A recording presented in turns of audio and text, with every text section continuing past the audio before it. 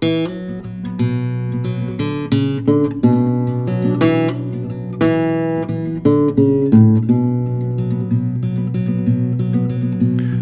up in the morning and stare at your shoes, like meat for a gaffer to pick and to choose. With a tap on the shoulder, he gives you the sign.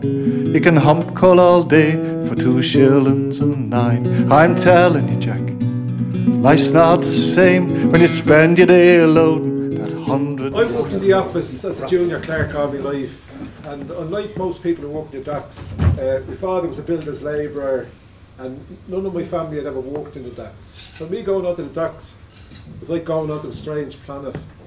So I lived in Orchard Road, which is beside Talca Road in Ballybock. I was only there a bit like Miley, a few days, and this neighbour came to me and said, I want you to smuggle a pair of motorbike boots for me. And I says, what? He says, you go aboard a Polish ship and you get motorbike boots. So I says, okay. Again, wanted to be popular.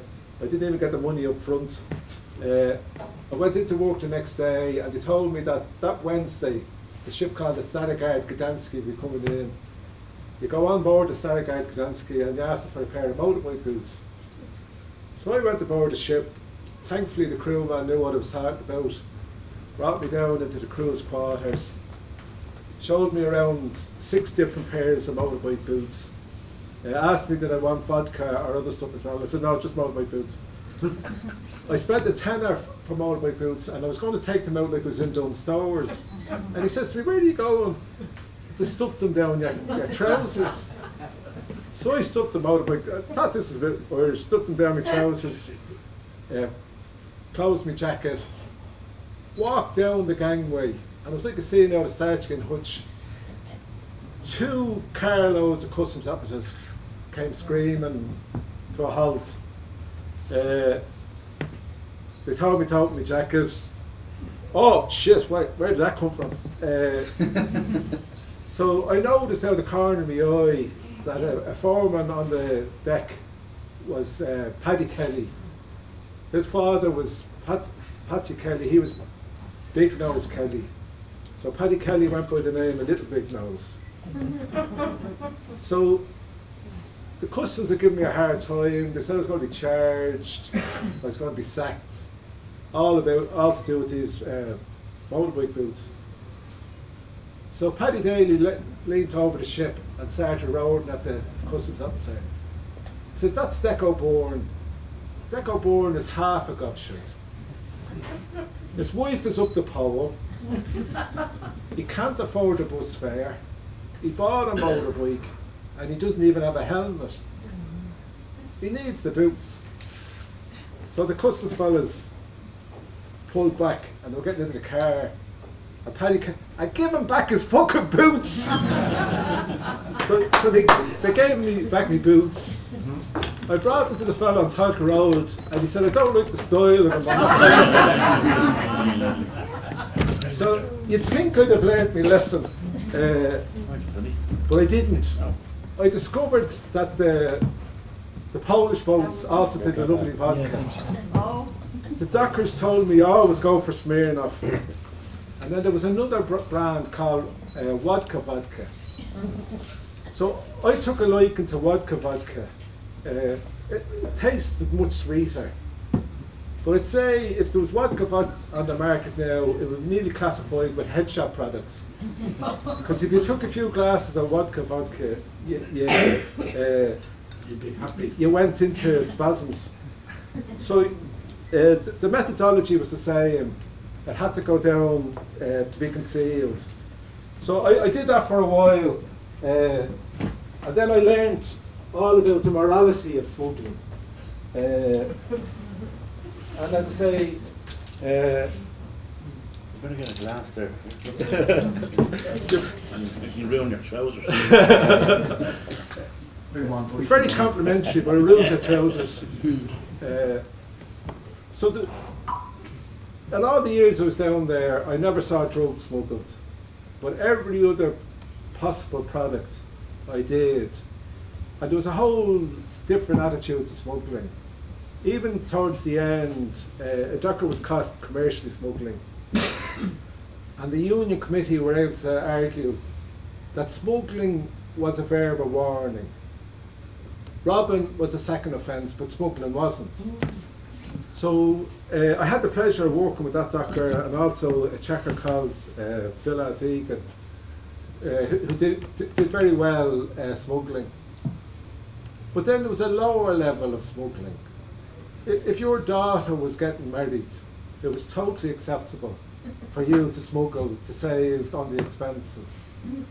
So I worked for a long time in the Ocean Pier, the North Wall Extension, and then I got sent over to South Bank, which was nicknamed Long Kesh, because if you sent over there, you never escaped.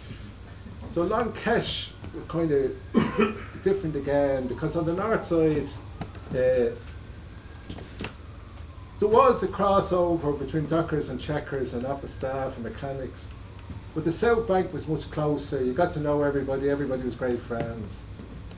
So Joe Devlin, coming up to his daughter's wedding, was caught with a forklift, a pallet, and I think it was either 6 or 8 cartons of vodka.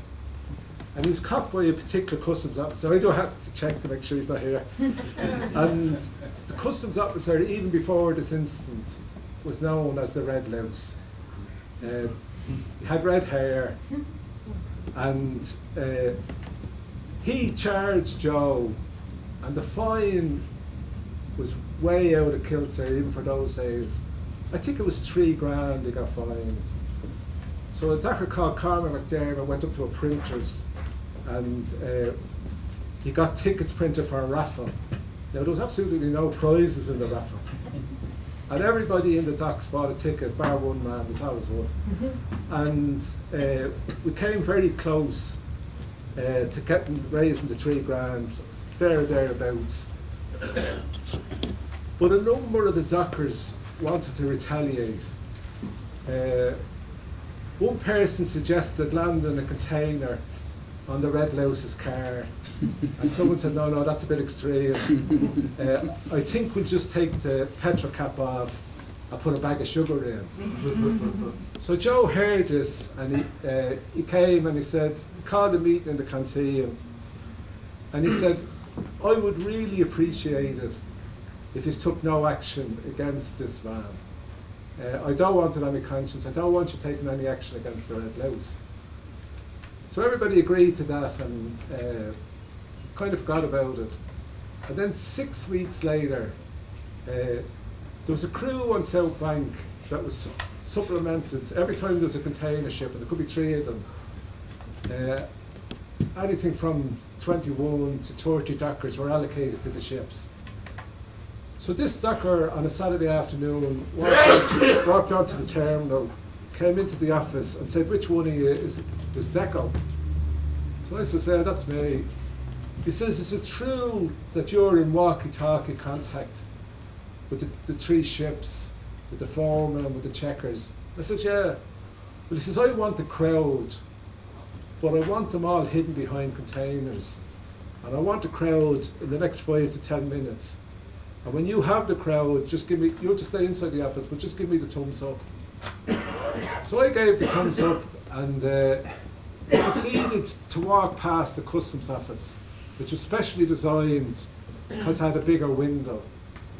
And it was obvious to me that he had something concealed. I forgot, the doctor's name was Nudger Keating. And he had a nickname that any man would die for. His nickname was Big Nudger. So on that particular day, it was obvious he was carrying something in his trousers. So he went past the customs office once, nothing happened. He went past the second time, and the Red Louse appeared. He wasn't in uniform, and he made a run at Nudger. And Nudger made very little effort to escape, which is when it dawned on me there was something strange going on. So the customs officer said to him, I'm arresting you under suspicion of smuggling. And Nudger said, I know my rights, you could be anybody. You have no uniform, you have no ID. So your man ran back into the customs, came back in uniform, and Nudger only shimmied up around 5 feet I said, this is not making sense. So he says to him, I'm arresting you for smuggling, for suspicious smuggling. I don't want any arguments. I'm going to call the civil police. I says, you can call who you like. What makes you think I'm smuggling? And he says, you have spirits on your person. So I've tried rehearsing this a few times and I have been bad at it. But in one movement, he opened a large bottle of Guinness, and to complete cheers from everybody, he started drinking the Guinness. And the customs officer asked him, what are you doing? And he says, I always like my Guinness at body temperature.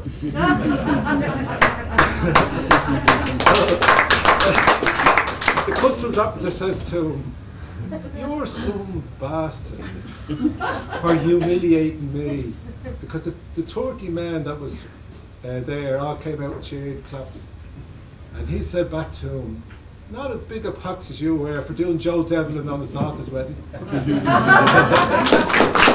first time I'd done anything with the Dockers, and the only reference I really had to any Docker stories was an actor called Brendan Laird, who used to live at the end of my road, once told me about the blue funnel ship which his dad, who was a Docker, and all the lads on the street on Clan Road in Eastwall would go to. So I put together a song about a man who's kind of declaring his love for the blue funnel, where he would get all of his goods.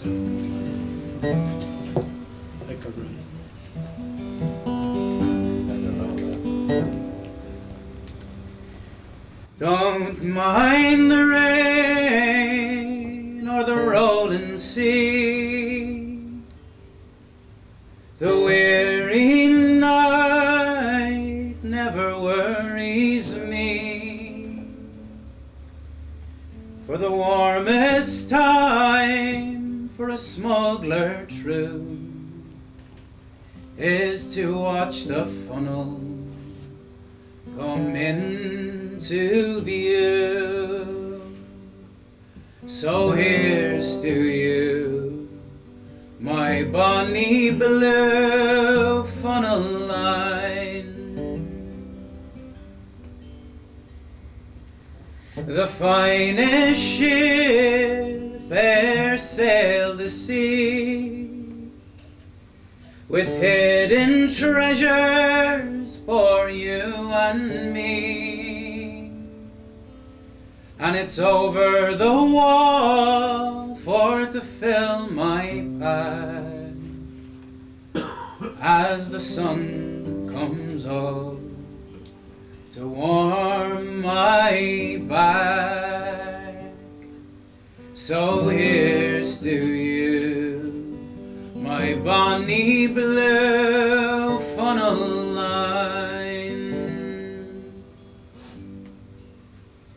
Oh, bring me gold and bring me pearls, a bonny shawl for my bonny girl, that when I come home I'll make no din and tell the boy that my ship's come in. So here's to you, my bonny blue funnel line. If I had wings like Noah's dove, I'd fly the seas to the one I love. She's a rolling ship, blue as the main, and I pine the day she comes back again. So here's to you, my bonny blue funnel line.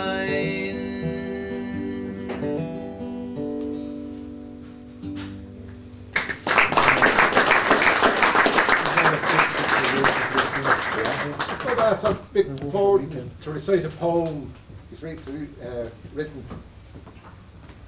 Again, if he becomes famous, I get 10% of the time. Is the sound okay up here? Oh, yeah. It's produced out of microphone. Brilliant. Okay. You can actually hear the better here. Do it in English, will you? I did my best. Actually, before I read the poem, I worked on the docks with these men for 40 years as a haulage contractor. I actually carried them half the time, and we had a great banter down the docks. You know, my father was a docker, and my father-in-law was a docker, my grandfather was a docker. I was a casual docker for a couple of months a year in the 60s as a cross channel of B&I. But I just remembered the German sheds that's getting repaired up down the moment, that's getting torn into a yuppie apartment or whatever it is. I think Dennis O'Brien has that place, has he? That's the rumour. Yeah. Well, we used to walk out of them sheds sometimes. I think they're called the German sheds. What do you call it? We had loading bags of linseed meal, and the docker who was, I think he was retired, Airedale from Ringsend. Do you know, small man. Johnny Airedale. And Johnny Airedale says to me, he's an elderly man at the time. He, hey, forward, any chance of an old job? But I replied to him, I don't employ old men, I make them. And he thought it was very funny himself, you know. But this poem I'm going to read out, my first poem, and my only poem I've written so far, it's to do with Anna Livia. You know, the two heads that's down on the old banana stores, as we call it, the Tropical Fruit Company. It belongs to U2 now and Paul McGuinness and all that. But the two heads that's there now at the moment, Atlantic and Anna Livia, they once were on Carlisle Bridge. And when they straightened Carlisle Bridge out to make O'Connell Bridge in 1882, the heads were too big, so they put them down there on the Tropical Fruit Company. And we were down there, had our own bit of a do there a couple of months ago, and I just got the idea looking at the two heads of Anna Livia. So I wrote this little poem called Heads in High Places. And it goes like this. Anna Livia, you saw them come and go, with heads of hair covered in slack, coal dust and sweat that ran down wet and weary faces. Yes, you saw them come and go. When work was scarce and men on rainy days, standing on cobblestones, begged up the boss man's faces, pick me, I'm your man, pick me, please pick me. Yes, you saw them come and go. When sailing ships were moored, and starving men like poor hewers jumped aboard with number 7s on shoulders mounted high, and without hesitation called their best mate and cried out loud, this hatch is mine for the taking. Yes, you saw them come and go. And when men were stripped to the waist while bushling wheat, corn and maize, you heard them cry out loud, there must be an easier way of making a living than breaking their backs for a lousy shilling. Yes, you saw them come and go. When kids came down from all corners of town with hunger in their faces, you just looked on without even a yawn and mumbled with granite faces, Dublin is going to blazes. Yes, you saw them come and go. And Black 47 when starving people were going to heaven, you hung low from Carlisle Bridge and not a tosser did you give. And the people cried out loud to the British nation, deliver us from starvation, as we are the dying nation, and we don't want any hunger on our doors. But the British with deaf ears gave us nothing but salt tears. Yes, you saw them come and go. Thank you.